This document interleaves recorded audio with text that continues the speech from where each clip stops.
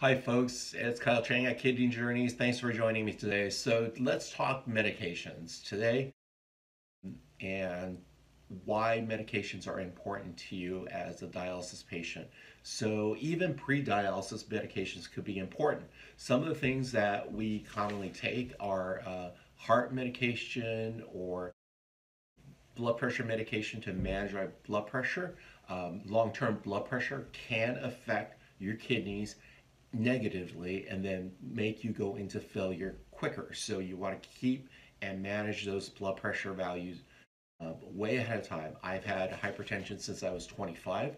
However, none of the doctors before really told me the consequences of not managing blood pressure. They just told me to take pills and do it in a more holistic way. Things about diet, if you have low sodium diets, that could help not raise your blood pressure.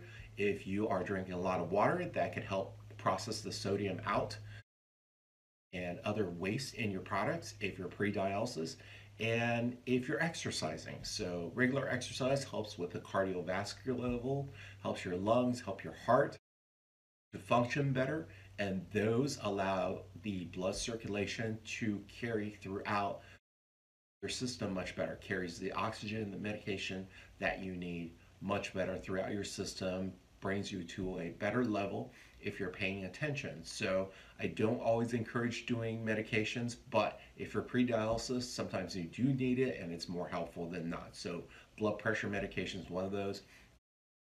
There are diabetic medications to keep your blood sugar in check. Those are important to keep up with, and it's important for diabetics to do your little blood glucose test, do the pen test. Make sure that your blood glucose is maintained at correct levels. If it's not, diabetics also helps to progress into later stages of kidney failure and kidney disease, and you do want to avoid that as well. So my mom's a diabetic. I'm not. They've done many tests on me, but I'm predisposed, so I always watch my sugars. I watch my carbohydrates because carbohydrates turns into sugars. And again, regular exercise, drinking water also helps for diabetics. There are many other health conditions that could lead to kidney failure, such as heart failure, lupus, any number of different chronic kidney diseases, even cancers, and sometimes vice versa. So when you have kidney disease, it does affect other organs. So you want to pay attention to your total health as much as possible.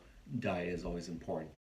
It's important again to keep up with your medications, whether it's blood pressure, glucose management, and diabetes management. If you're a dialysis patient, you also want to pay attention to your hemoglobin levels. Sometimes you may need medication to help bring your hemoglobins up or maintain those levels. For me, I'm anemic, and it's not associated with iron because I can fix iron with diet most of the times.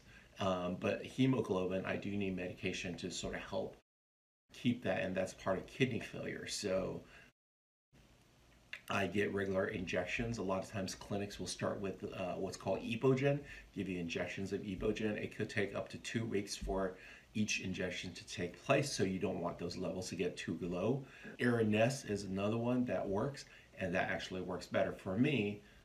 With peritoneal dialysis, my clinic allows me to self-inject Araness.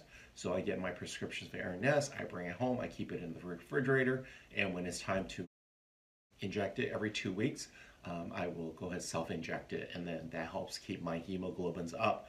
Now, low hemoglobin is one of the factors that can give you a lot of fatigue. If you are tired a lot, you might want to check your hemoglobin level as well as something like iron and proteins, albumin, to make sure that's not the reasons why you're being tired a lot. Toxins can also be a factor in fatigue. So these medications all help you. And again, we don't want to take medications. We don't want a lot of them, but sometimes it actually does a little bit more good for you than not having certain medications. So hopefully this has helped. If it does, do click like on this. If you're new to this channel, please hit the subscribe button and take a look at some of the other videos and content on my page. Join me at kidneyjourneys.com. And then if you have any questions or suggestions for other folks, do comment below. Thanks for joining me today at Kidney Journeys, and I hope you do your treatments so that you could do the things you like with the folks that you enjoy doing them with.